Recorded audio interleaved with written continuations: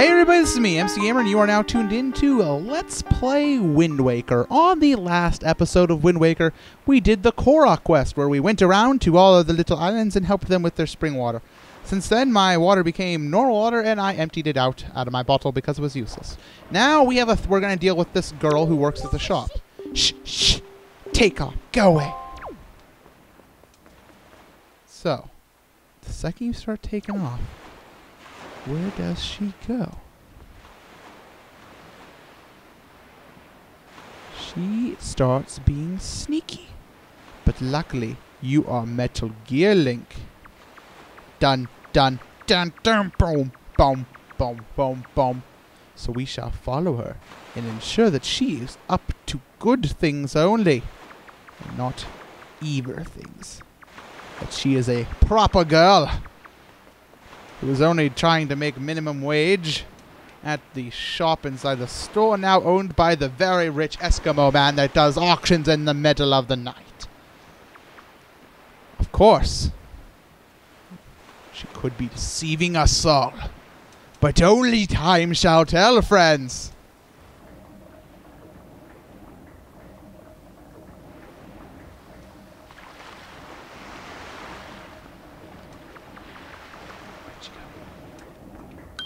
Ah! She got me.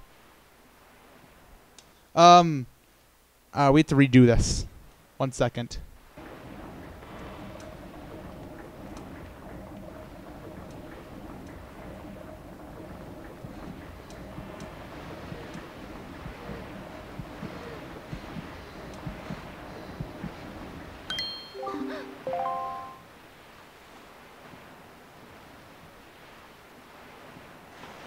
Darn it.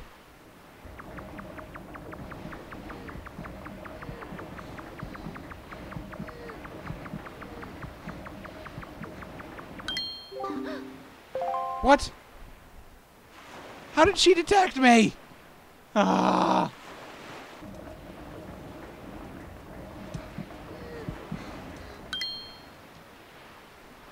Ha ha! You startled me. What do you want? My heart is racing. You scared me. Wait, are you the kind of creep who goes around at night scaring people? That's just plain mean. Just who do you think you are anyway? An ally of justice. A what? An ally of justice? I'm not a thief. I swear I haven't stolen anything. Well, yet. Please let me go. It was just an impulse, that's all. Just a bad idea. Why won't you say anything? Does this mean you're still mad at me? Could you at least listen to the circumstances about my life has led up to this moment? Please, you owe me that much. Sure. I was once the richest little debutante in this town. Did you know that? But one day, a monstrous bird came and took me away to a terrible place called the Forsaken Fortress, where I was locked up and held captive. Oh, it was awful. My father spent every last rupee in his coffers in an attempt to get me rescued. That's right, every last bit of our family fortune gone. That was when my life of poverty began. And every day from morning until night, I'm busy working for the open-air shop. So as you can see, at least I'm trying to settle into my poor lifestyle. Doesn't that just tug at your heartstrings? What do you say about the tragic events in my pitiable life? That's terrible. And to make matters worse, for some reason, I still can't figure out that slob Maggie, who was the poorest girl in town, suddenly got filthy rich. Maggie, of all people. It makes me so mad that I want to do something terrible. Grr. Do you understand my plight? Very well. Then you'll let me go? Unfortunately, no. But why not? Because I'm honest.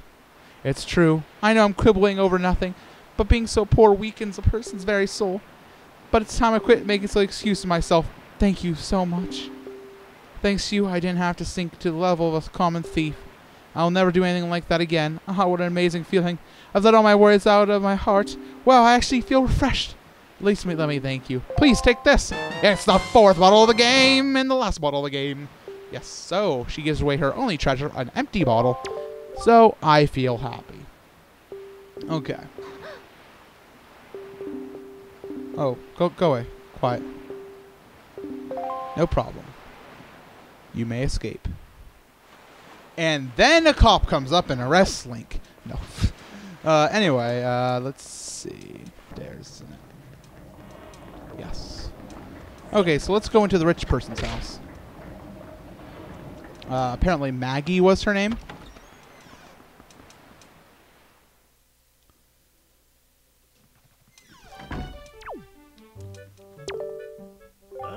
You there, halt!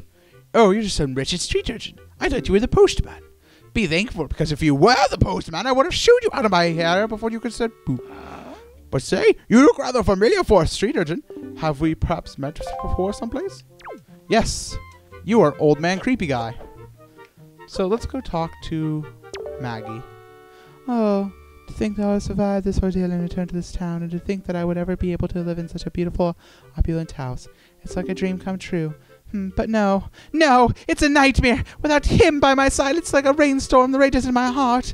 He was so kind to me in the Forsaken Fortress. That sweet boy who gave me all those expensive necklaces when I fled from that cursed island. Just hearing his name fills my sprites. Mo, the wonderful Moblin from the Forsaken Fortress. Oh, Mo, I know. I'm always writing alternate letters full of my emotions, but why don't you answer me, Mo? Ugh, this is bad. Oh, so terribly bad. I've already drifted into my own dream world. Oh, by the way, I have a request for you. Could you take this letter I finished inking and deliver it to the post box for me?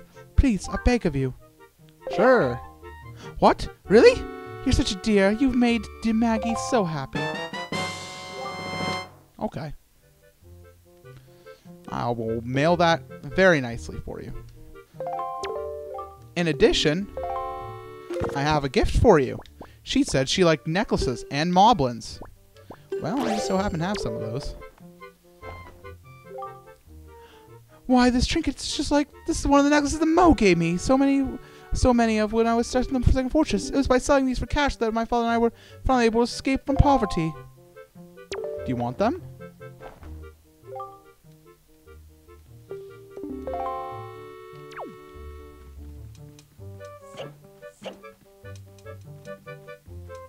Oh, let's see if he wants them, perhaps. Eh? This is one of the skull necklaces that my daughter Maggie bought back from the Forsaken Fortress. These sell quite well at antique shops. In fact, when it came to blah blah, I'm so rich. 20 of them. You do? I'll take them.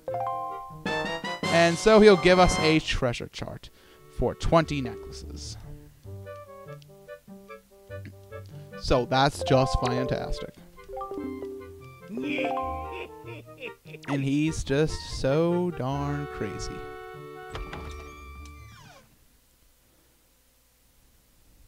So we're going to help him out by mailing the letter. Or her out by mailing her letter for her.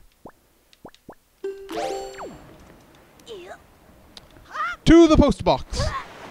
The mailman saved our lives. Now we're going to make them work. So let's just...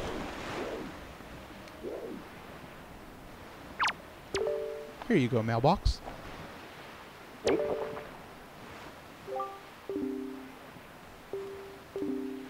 Postage is 5 rupees.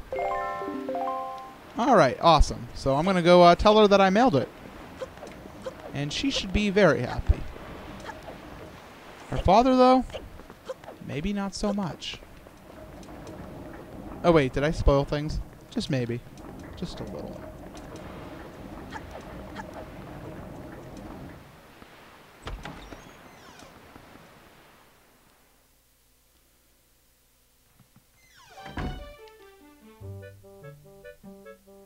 Uh-oh.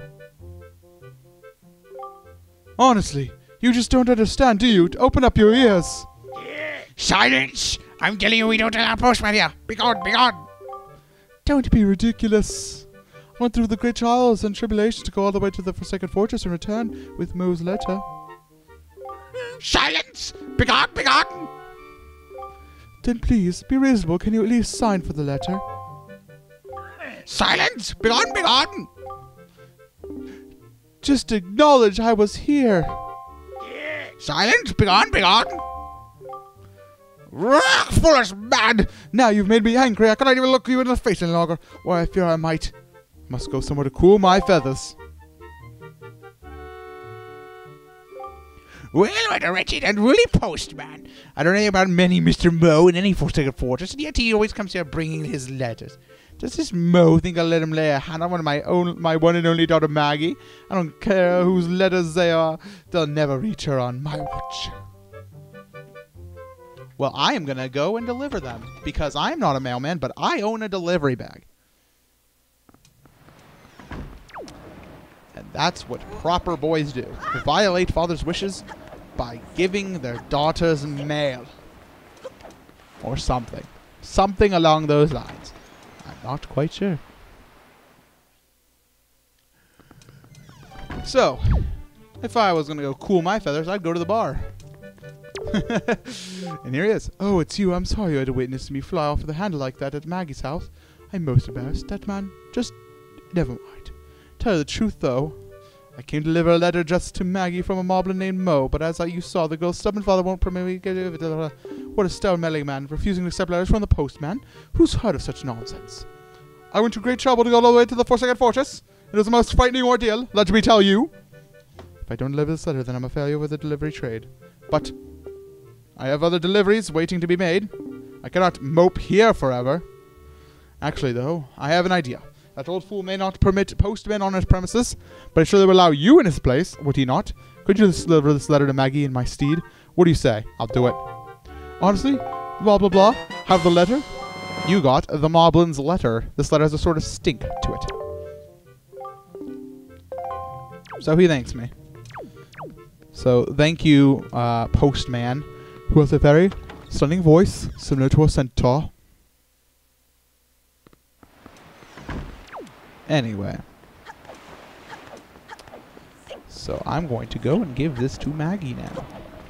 And then I'm just going to have to call it an episode, because we are running out of time. Ah.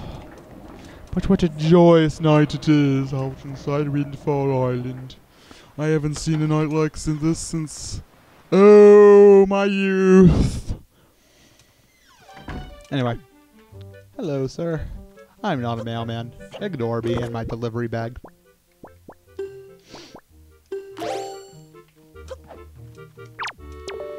Have a letter. Is that... could it be the letter from Mo that I saw in my dreams? Let me read it this instant. This is Mo. I like you, Maggie, so much that I want to eat you for dinner. Did you hear that? Those words? This means... I mean, it must mean... can it be? Is this his marriage proposal? It must be. At last my feelings have been conveyed to Mo. At last he understands how I feel. This is the happiest day of my life. From here on out, today will be the anniversary of true love for me and Mo. Oh, it completely slipped my mind. I must thank you for your role in this. To commemorate my anniversary of true love, I give you these. And a piece of heart. How representative of love. Treasure it always. No problem. Alright, everyone. That is the end of Wind Waker, in my opinion. I've been playing this game for quite a while, and I'm tired. So, thank you all for watching Wind Waker. As always, make sure that you like and comment on the video and subscribe. You can always ask me questions over at my Formspring account. I have a Twitter and Facebook if you want to keep up with me at any time and all of my happenings. So, thank you again, and I love every one of my viewers, so make sure you know that every day that you are awesome.